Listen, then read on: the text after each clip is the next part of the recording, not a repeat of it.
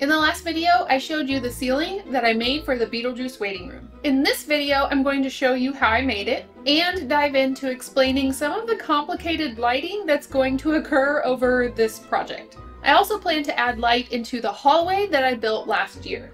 So there's quite a bit to do, but before we get started, I wanted to do one last reminder for getting a Bentley House mini shirt if you were interested. The last day to order is May 15th, and then the shirts will start getting shipped out. Oh, I'm kind of short. Thank you so much to everyone who already put in an order for the shirt, and also thank you for those who have given me feedback. This is the first time I've ever done merch, and so I've learned a lot. So without further ado, let's get started. As you may remember from the previous video, Stormy was helping me quite a bit with this process. I started with a cardboard template I had from originally figuring out the room. I used some post-its on an edge that I needed to extend. I used some masking tape and a small triangle to make sure that it was the right size. Then I transferred the shape onto a piece of foam board. The foam board is going to act as the ceiling tiles. I want the foam to be exposed because that's going to give me a really good texture for the tiles. So I slowly peeled off one side of the foam board. Then I could start laying out my grid.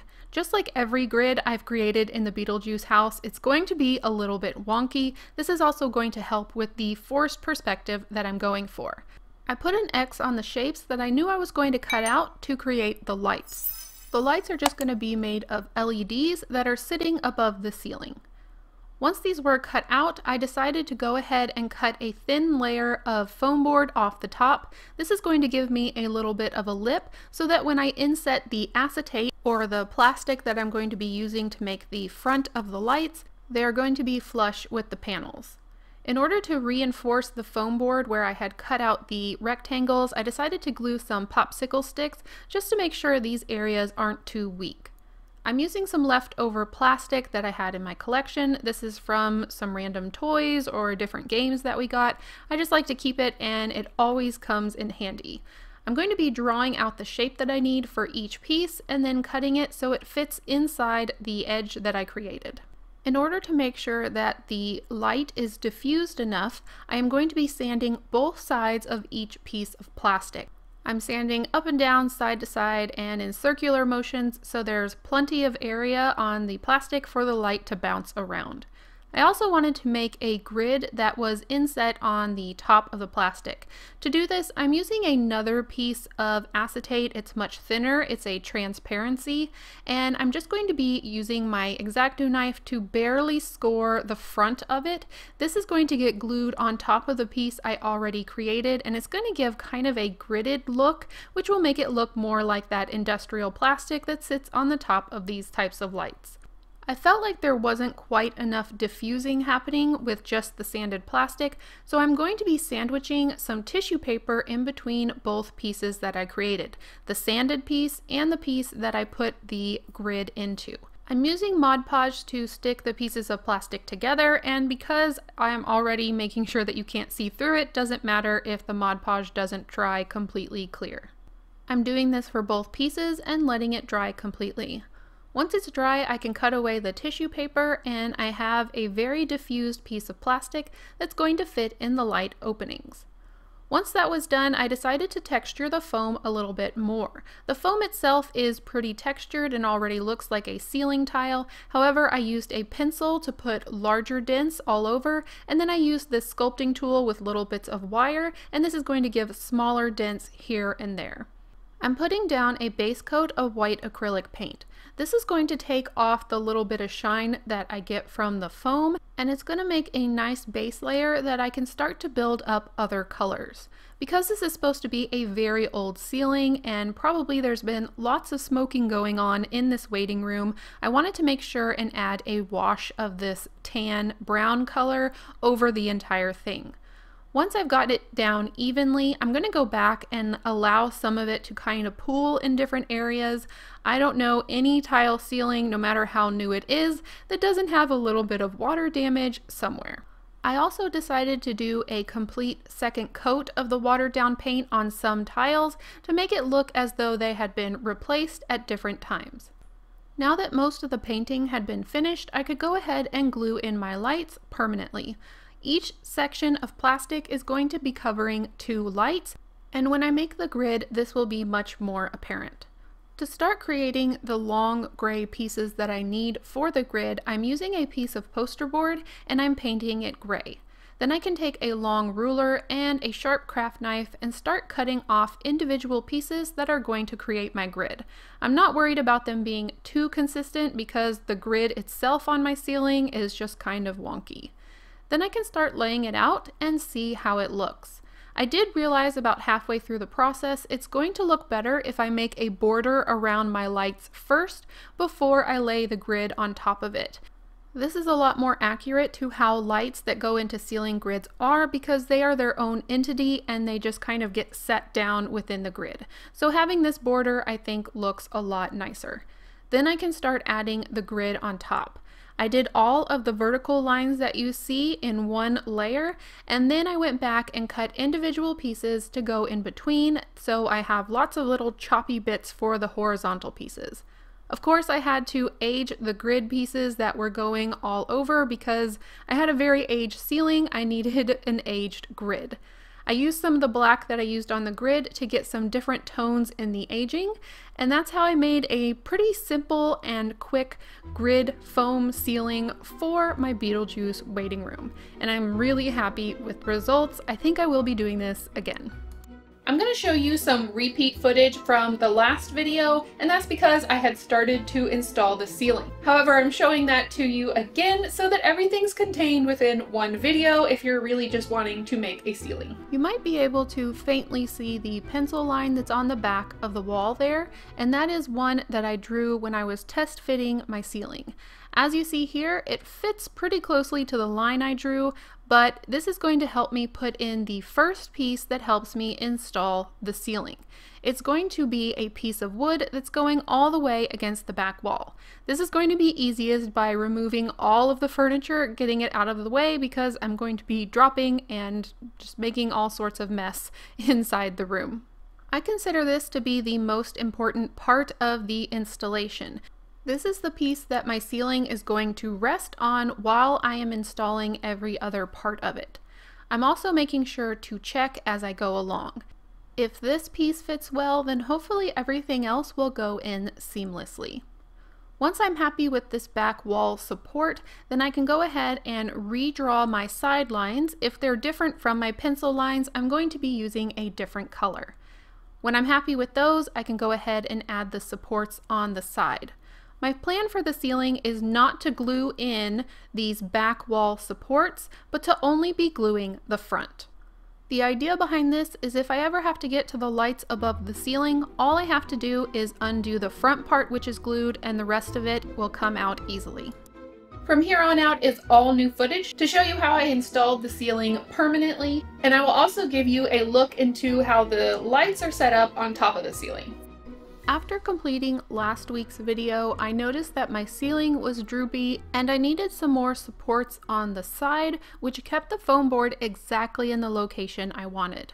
So I'm using a piece of foam board to mark out the width that the foam board is so I can sandwich it between another piece of wood. This is going to keep it from bowing or anything in the future. It's going to stay exactly where I put it. This is even more important because I don't plan to glue the back of the ceiling. Now to fix the droop in the front, this is quite a long run, so what I've decided to do is add a piece of wood. This is also going to give a little bit more room in the ceiling to allow for airflow and for the light to be able to bounce off the top. You may have noticed there are some mirrors underneath the ceiling, and you'll see why this works in a little bit. I laser cut a grid that's going to allow some air to flow through the top of the ceiling, and I'm going to be installing that within the pieces of wood, and all of it's going to be glued together to make a strong piece that will keep my ceiling straight.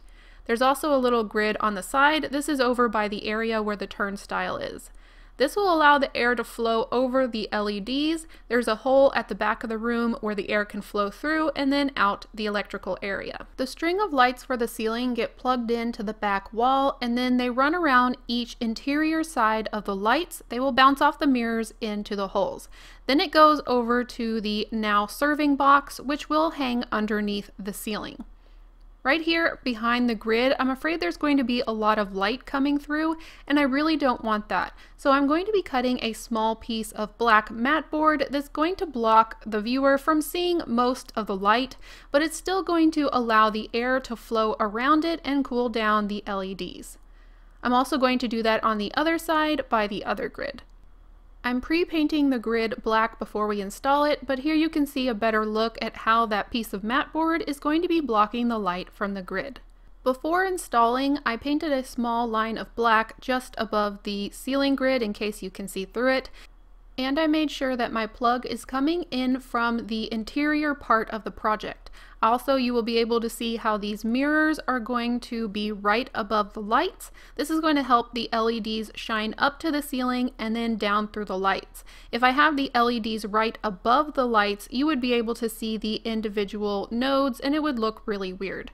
I also made sure that my now serving sign was hanging down before I started to install it. Again, I'm not putting any glue at the back of this ceiling. It's going to be held in place purely by what I'm going to be doing here at the front. I'm using my dollhouse band-aid method, which is basically just computer paper with a lot of glue on it. It's going to be connecting from just underneath the ceiling grid all the way up over the wood piece that I added and onto the top of the base. This is going to hold it in place permanently. And if I ever need to get to those lights, I can simply cut through this piece of paper right where the wood is, and I can get to my lights and fix it, and all I will have to repair is this front edge. I want to make this front piece look like a fur down, which is basically just a small wall that comes down from the ceiling. So I'm adding another piece of the poster board along the edge to make it look like the ceiling grid ends there. And then I am painting just like I did on the back wall with my sand, paint, and glue mixture. And I'm making sure to be careful around the grid. I do want it to look like, well, I guess it could be called a grate. I do want it to look as though it is inset into the wall. I continued the sandy paint mixture along any other ceiling that was showing, and then I left it all to dry. Since my now serving sign was just kind of hanging off of the ceiling, I've decided to add a tiny magnet behind it to make sure it stays in place. I put some pin nails on the back of the box, and then I made sure to glue the magnet, it's on like this little triangle bit of wood, onto the wall. So now, there you can see it a little bit better. I moved my light for you. Now my now serving sign will hang in place, and I don't have to worry about it rattling around or getting turned around somehow. So there are actually 3 strands of lights that are going into this one space. So I'm going to try and explain that a little bit. The first strand of lights I didn't really show you, but it is in Miss Argentina's area and the turnstile area. The second is going to be this piece that goes to the lamps, and the third is this one back here where the other end is actually plugged into the ceiling lights. That was the little plug you saw hanging out of the wall. So I do need to put this one into place. I wanted some light behind those back doors because there is supposed to be more office behind there, and because it's such like a loose fitting, those little panels are kind of loose fitting, I knew they'd show some light, and I thought it'd just add some more interest. I don't want them to directly shine on the panels, so I've decided to install it sideways on a piece of wood. Now for this line, this is going directly to the lamps.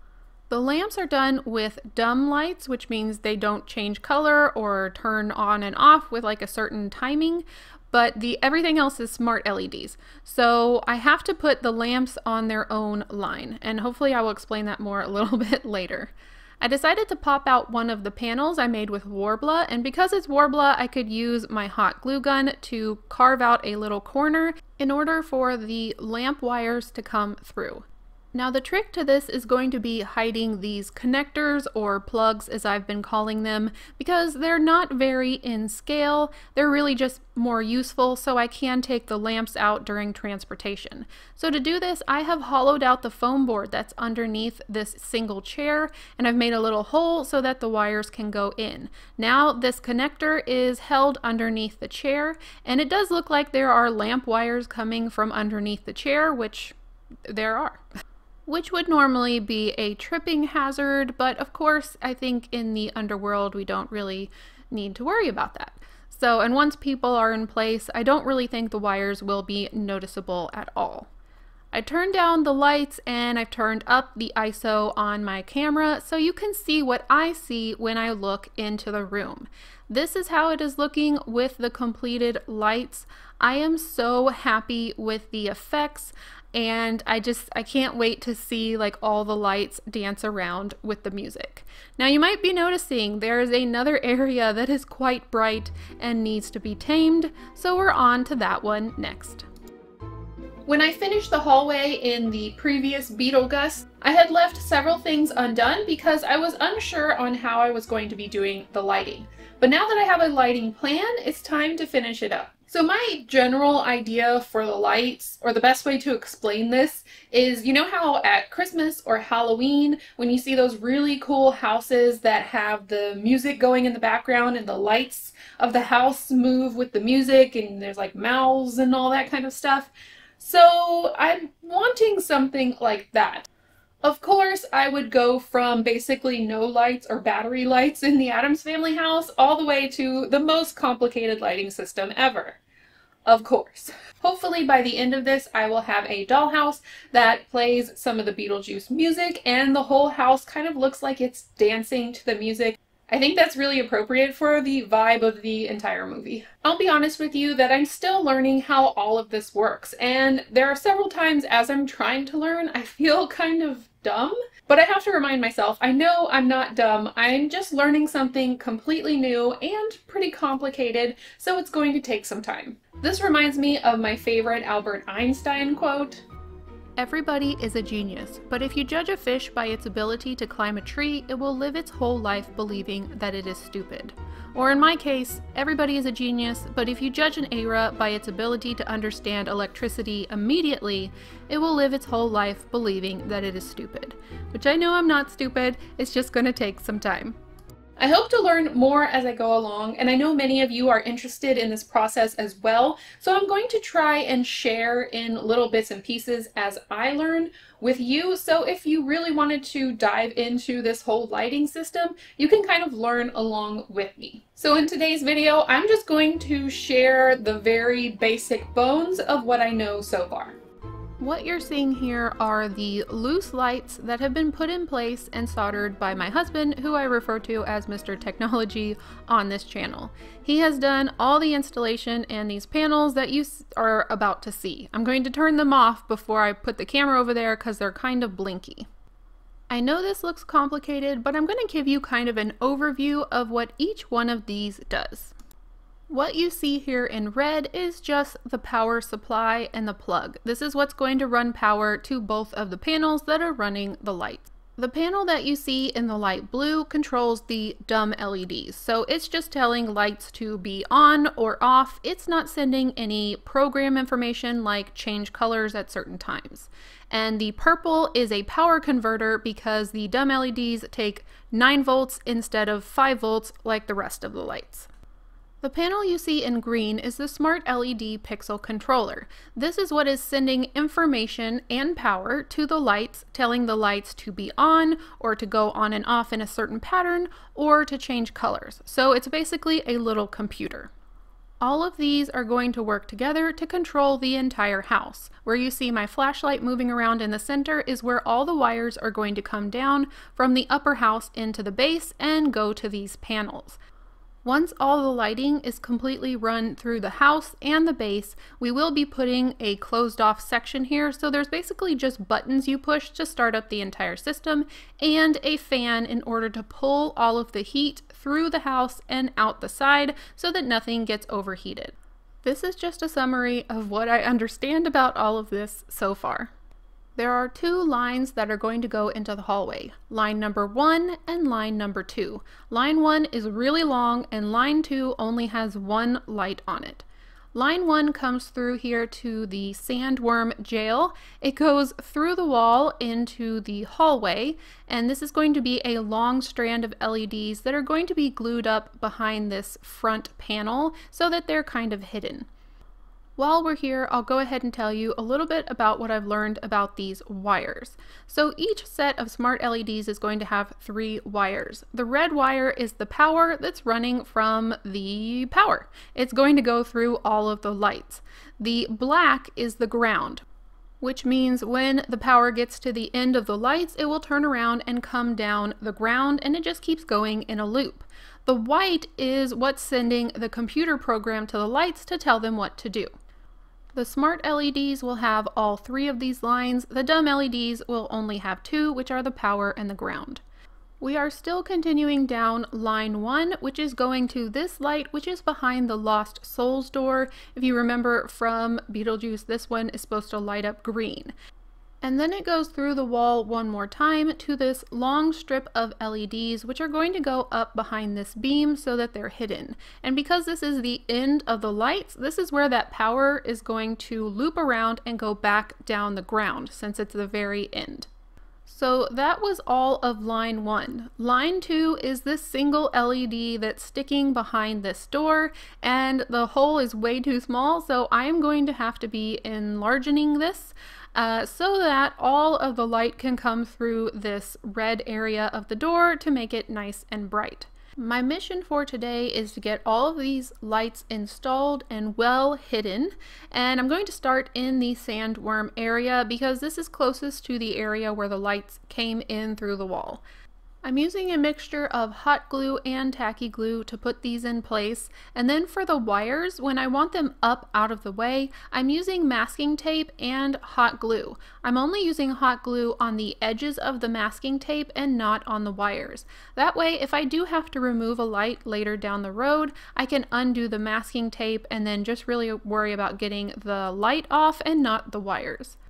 To stick down these long pieces of LED strips, I'm going to be using some Fabrifix glue because using hot glue, it would just dry way too fast because these pieces are so long. This means I'm going to have to hold it in place a little bit more, but I do find that Fabrifix takes hold a little bit faster than tacky glue.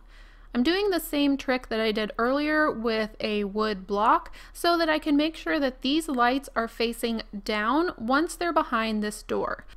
There is a little ghost that I sculpted to go behind this door, so I need to make sure that the lights are shining down on top of the ghost, and then I need to make sure that the door still fits once the lights are installed. Finally, once that's done, I can move on to the last strip of LEDs and get that glued onto the back of the back beam. Now that those are all out of the way, I can work on this horrible project, which is going to be cutting this back wall even bigger, and this back wall is made of pure plywood.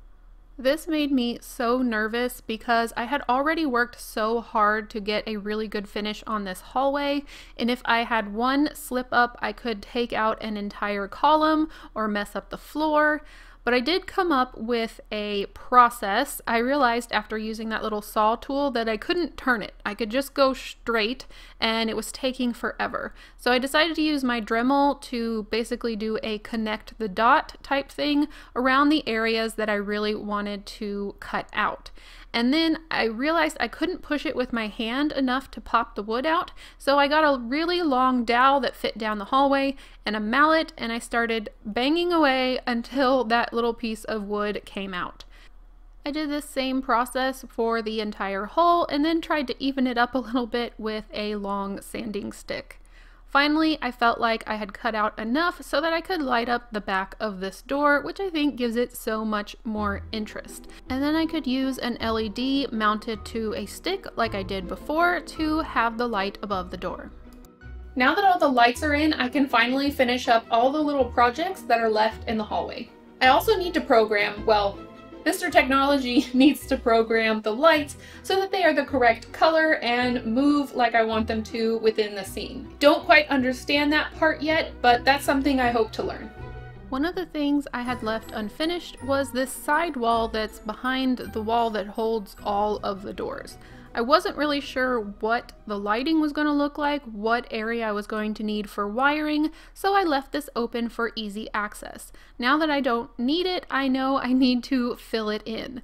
And the easiest way I felt like I could get a smooth transition from the side of the plywood area to the cardboard wall was to fill it with foam and then start to carve away.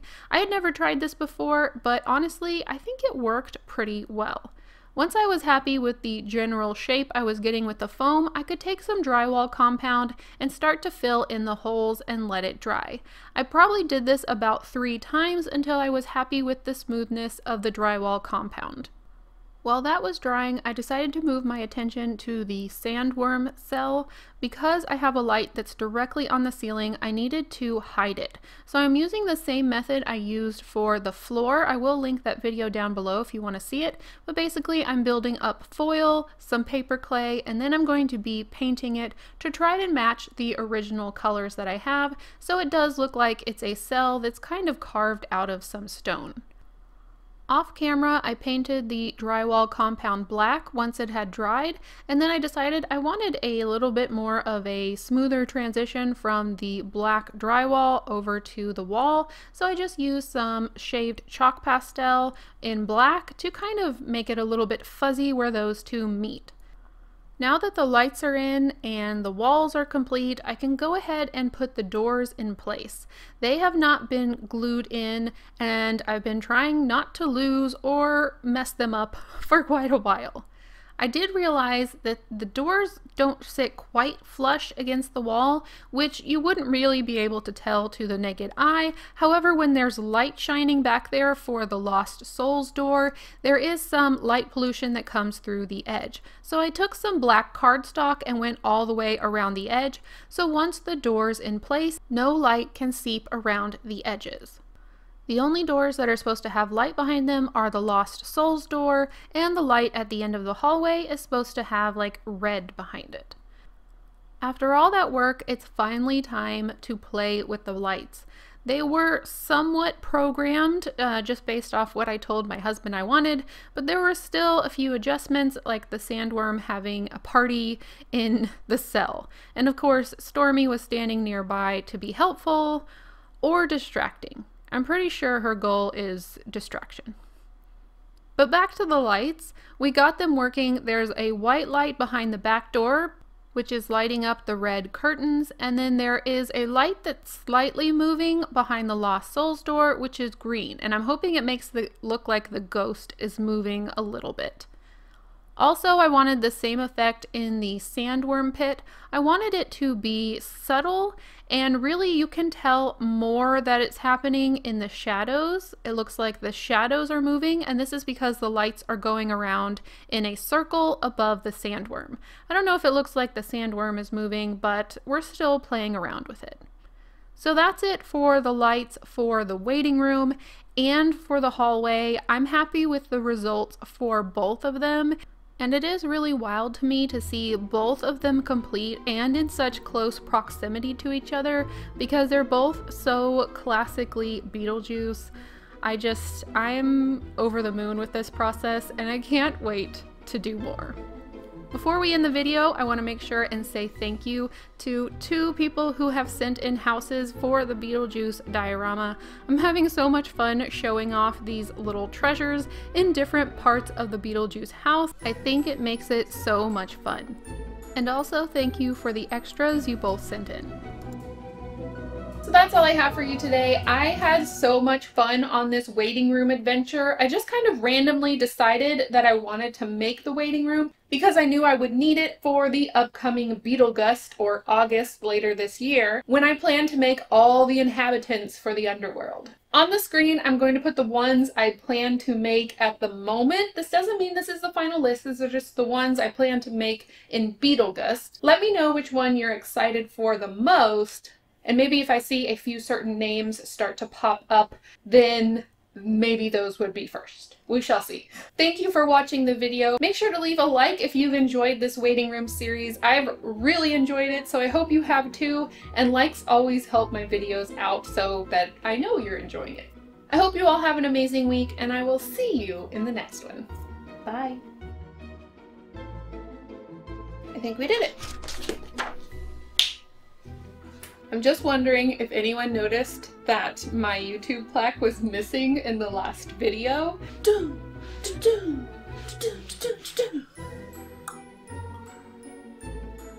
Modeling.